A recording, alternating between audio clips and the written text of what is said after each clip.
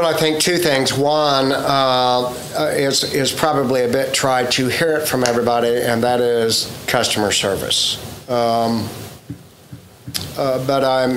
I truly believe, and I'm absolutely confident, that our customer service is unassailable. Because it truly is about making friends and understanding why they're in this store. It's a fraternal atmosphere. Not only do they know me, I know them, but they know everybody else that's in the store. Yeah. Secondly, and more importantly, is really kind of the entertainment side of the business, and that's the presentation of the clothing. Okay. And so what is the clothing? We've talked a little bit about the origins of the clothing. We know what that is. We know it's a collection of pieces that are timeless. But there are also pieces in which are curated really with a tasteful, driven ethos. Is taste subjective? Perhaps. But I would venture to say there's nothing in this room that you would consider not tasteful. We choose vendors that are like-minded with us. They're generally smaller family businesses. And we choose product for this market that you otherwise have to go out of town to find this product. I will not have anything in this store that's not exclusive.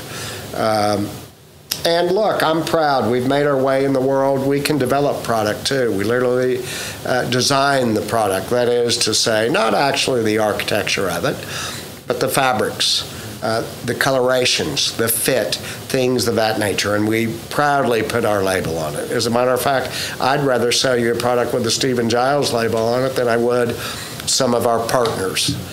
Which are marvelous, marvelous additions to the store. Yeah. So I want to believe those things, high customer service and product presentation and the entertainment thereof is our competitive advantage in the marketplace. Yeah. When did you start putting your own name on things? When did that come in?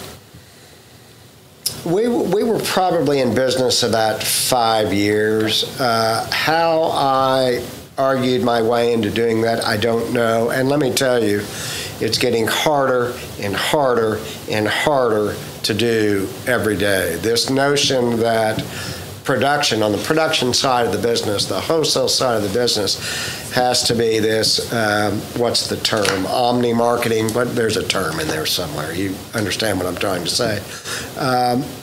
They want their brand on it. Yeah. I'm trying to develop my own brand. I have developed my own brand, and I insist on doing that going forward. So. Yeah.